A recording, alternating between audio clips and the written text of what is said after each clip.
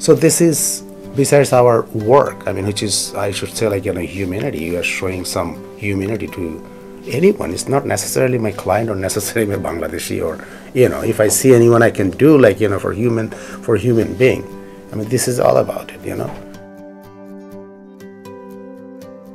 I'm the principal investigator on 2 research studies. The DREAM project, which stands for Diabetes Research, Education, and Action for Minorities, and Project RICE, which stands for Reaching Immigrants Community Empowerment.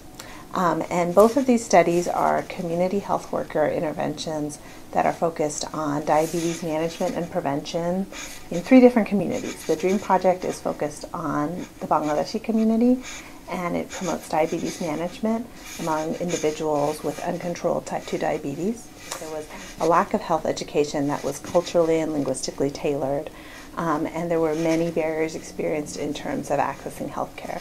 Linguistic barriers, but also basic access barriers in terms of knowing where to go, being uninsured, and then also just lives that face issues that face immigrant communities in terms of work schedules not being compatible with seeking healthcare. And so that's really how we landed on the idea of using community health workers.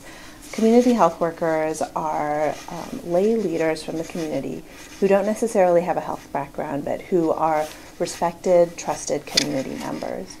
And the idea of training them as community health workers is for them to serve as a bridge to the healthcare system.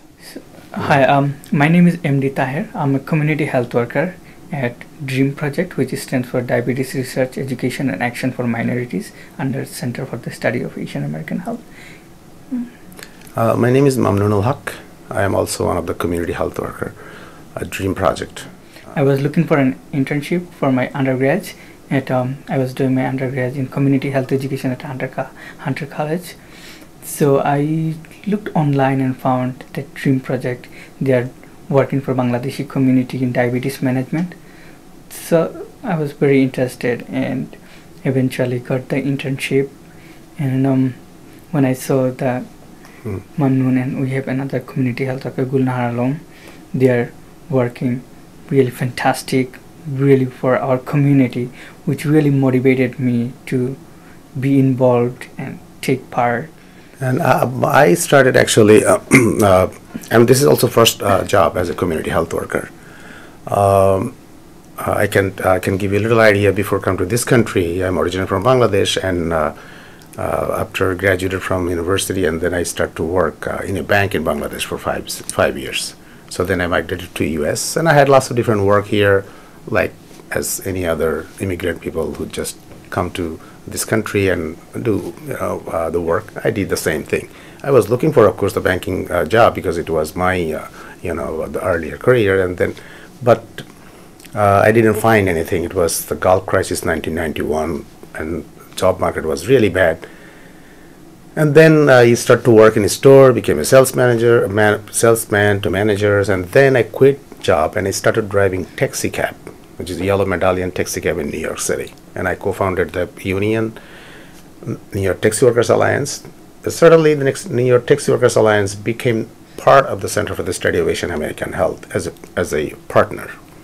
So then they are looking for a community health worker from Bangladesh who do have very good knowledge about Bangladeshi community in New York City and good connections with the leaders, the doctors, and so they can extend their project to the community.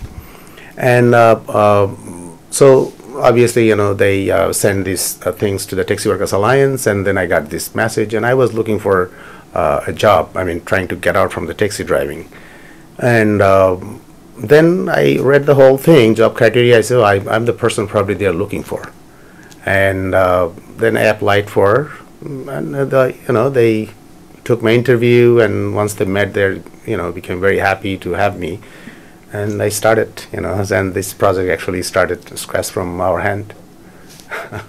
When I see that my participants are making positive changes in their life, in diabetes management, that makes me really happy. I mean, we not only give them 5 classes on food, nutrition, exercise, stress management. Also we do home visits 2 times. So in our class we explain what food is good for diabetes management and what exercises are good. We show them, explain. So one particular participant who started with our program with very high A1C, after joining our program with our intervention, he showed significant improvement in diabetes management. A1C lowered, I mean out of danger zone, below 6.5. So I went to home visit once at his home. You know, our Bangladeshi culture, when you go to people's home, they try to entertain us with food and everything. So the food was served, it was very healthy.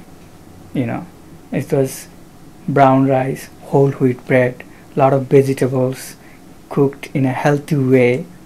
And I said, is this just for me or and he mentioned that it's their daily eating now. It's just not only one person, the whole family is eating healthy. So I mean, it's impacting not only individual, it's a whole family. And I would say if a family is showing healthy changes, then it's a community, I would say.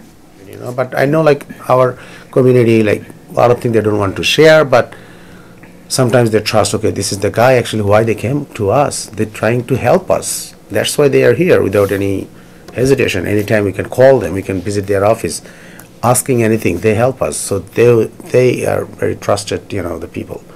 So, and in this case, sometimes like, you know, we are pretty much feel good and like, you know, to do our work.